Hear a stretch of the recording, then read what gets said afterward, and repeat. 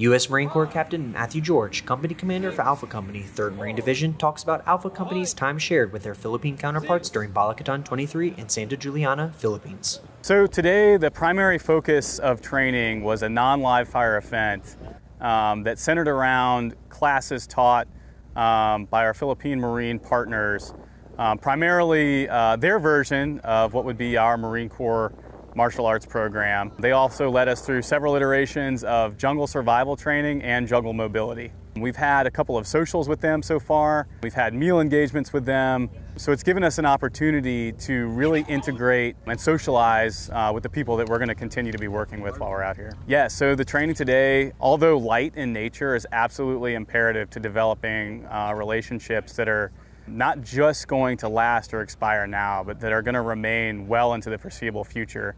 Reporting from the Philippines, I'm Lance Cpl, Jack Hall.